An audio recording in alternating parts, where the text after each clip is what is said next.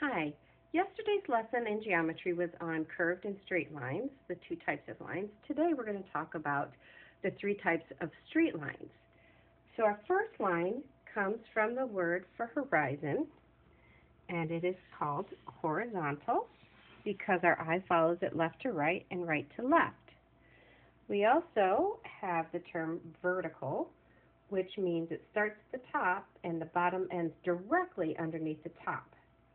And we call those lines vertical because the eye follows them up and down.